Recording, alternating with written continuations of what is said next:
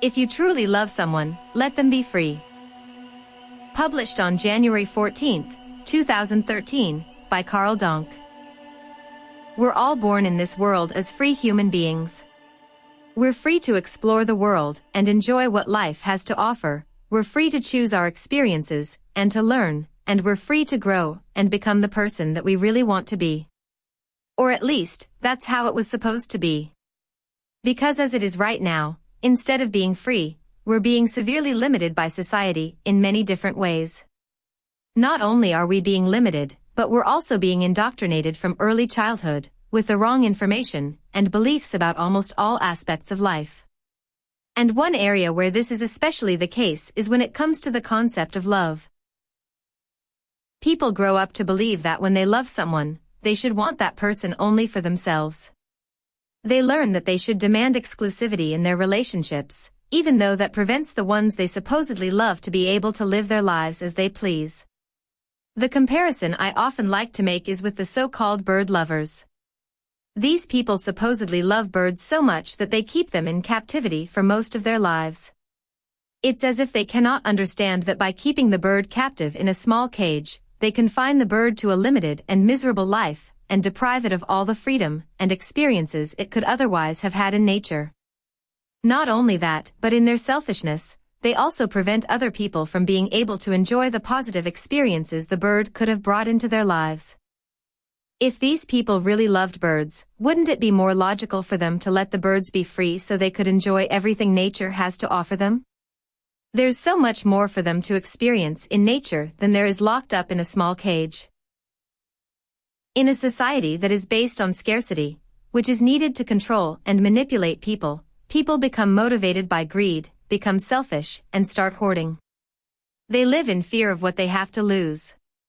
So when it comes to love, they desperately try to hold on to their loved ones, even while severely limiting and hurting them in the process. They claim the person they supposedly love as their property. He's my man, or she's my girl, they say, while demanding exclusivity. At the same time, they remain blind to the fact that it's exactly this behavior of locking someone inside an exclusive relationship and limiting their freedoms that will eventually backfire and lead to big problems. People naturally want to be free, and restricting them in any way will cause them to, subconsciously, rebel against those restrictions in the long term. As a result, people who were once deeply in love start having big fights regularly, and eventually break up, and in extreme cases, even go on to hate each other, and go to great lengths to hurt each other. Very few people ask themselves how it can be that lovers can grow to hate each other after getting married, or being in a relationship with each other.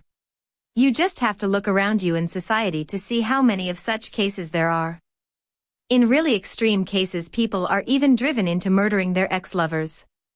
What kind of a sick society are we living in? Take a look at what psychoanalyst Karen Horney MD indicated in her article The Problem of the Monogamous Ideal. Quote, "The overestimation of love leads to disillusionment. The desire to possess the partner results in the partner wanting to escape, and the taboos against sex result in non-fulfillment. Disillusionment plus the desire to escape plus non-fulfillment result in a secret hostility, which causes the other partner to feel alienated. Secret hostility in one and secret alienation in the other cause the partners to secretly hate each other. This secret hate often leads one or the other or both to seek love objects outside the marriage or relationship." End quote.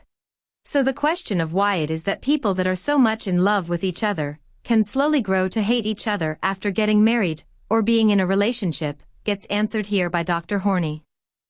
And the evidence that this is indeed happening can be found all around us in society.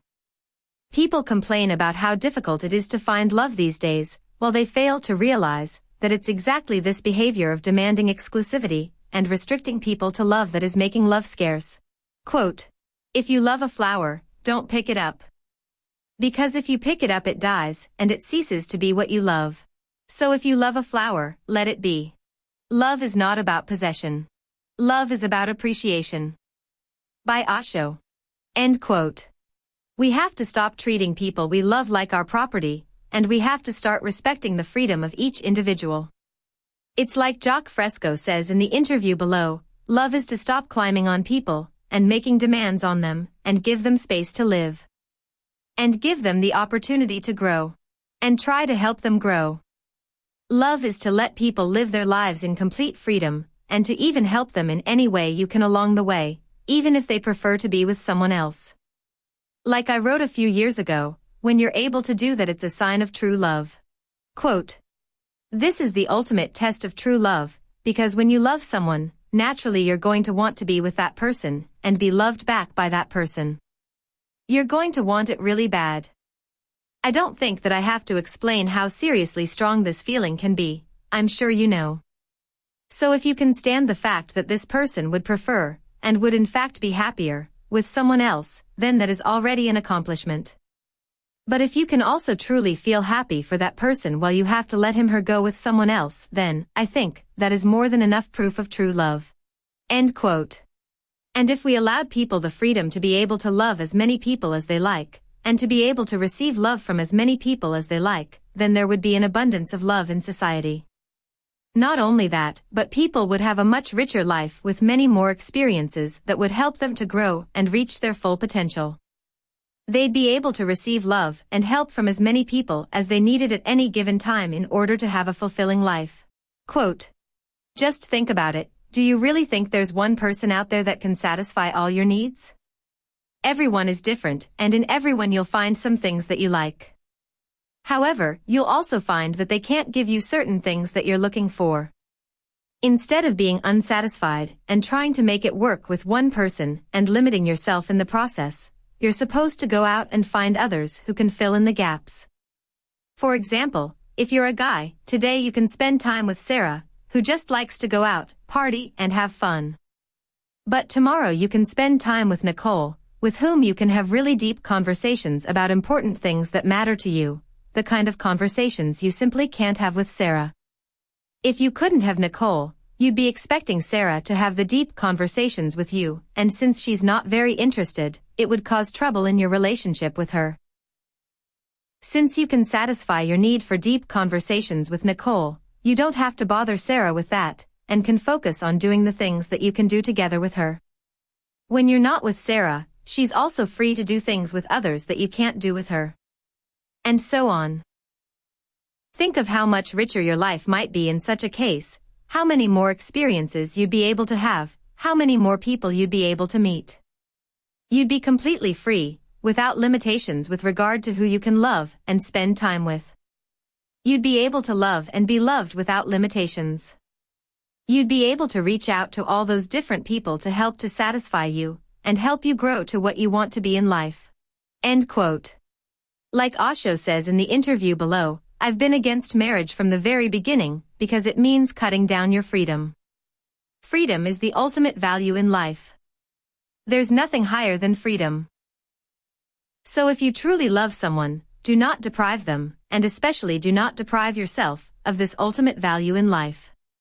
Indeed, absolute freedom is the basic and most essential thing a person should have to be able to live an enjoyable life. Instead of being selfish and locking someone in an exclusive relationship with you, let them be free to bring value into the lives of others as well. This means allowing them the freedom to choose who they want to love and spend their time with, how many people they want to love, apart from you, etc., etc. As far as true love is concerned, there's no room for jealousy. Jealousy can only exist in a society that is based on fear and scarcity, where people are being restricted, where abundance is suppressed, and where people become selfish and are taken over by greed in an effort to protect and retain the little bit of love that they are able to get from someone.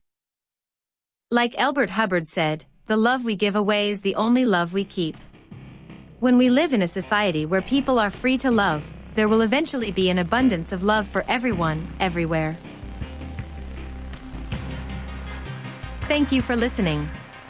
This article was originally published on Carl Donk's blog at blog.carldonk.com. Remember to visit for regular updates. You can also find this content published on archive.org and lbry.tv. Remember to save a local copy of this video and any other content that you would like to continue to have access to in the future. You never know, those motherfuckers in big tech might censor this content in the future.